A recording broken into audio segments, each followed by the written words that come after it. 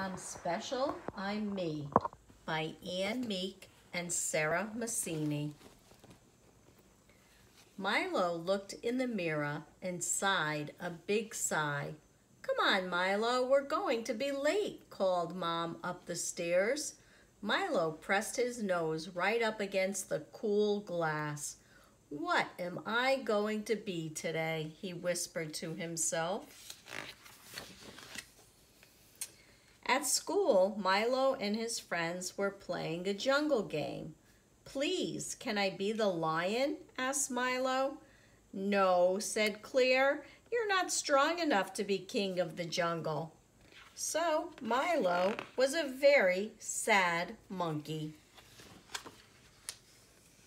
The next day, the children were playing pirates. Please, can I be the captain? Asked Milo. No, said Ben, you're too short. The captain has to be tall. So Milo had to be a deckhand. What's wrong? Asked Mom that evening. I wish I was tall like a pirate captain, said Milo. I think you're just perfect, said Mom. Just right for climbing to the top of the sails to be the lookout. Wow, said Milo, smiling. I never thought of that. The next day, the children were playing princes and princesses. Please, can I be a prince? Asked Milo. No, said Jason. The prince is handsome like me.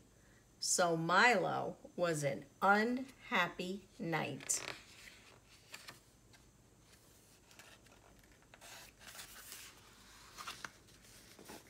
Later that afternoon, Milo gazed into the mirror. Hello there, Milo, said Mom. Who can you see looking back at you? I see a knight, said Milo. Terrific, said Mom. All that shining armor, and you must be brave, because only the bravest men are chosen to be knights. Really? Said Milo, a little surprised. Definitely, said Mom. Cool, said Milo, pretending to fight a dragon. The next day, the children were playing spacemen and aliens. I'd like to be an astronaut, said Milo, excited. No, said Eloise, astronauts can't wear glasses because their helmets won't fit. So Milo was a little green alien. Back home, Milo gazed at his reflection in the mirror. Do I look like an alien? He asked. You look just like you, said Mom. 2 eyes, a nose, and a mouth. But different from everyone else, and that's what makes you special. That's what makes you my Milo. Mom put her arms around him. And anyway, aliens are so lucky to be able to bounce around in space, speaking a secret alien language. That's true, Milo smiled.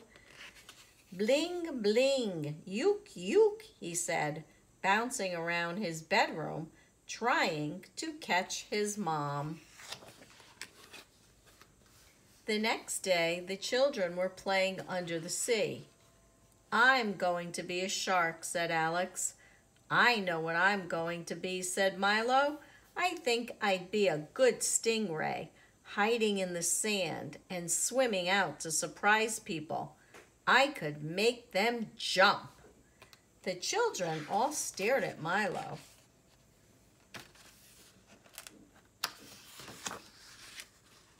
Great idea, said Ben. Brilliant, said Claire.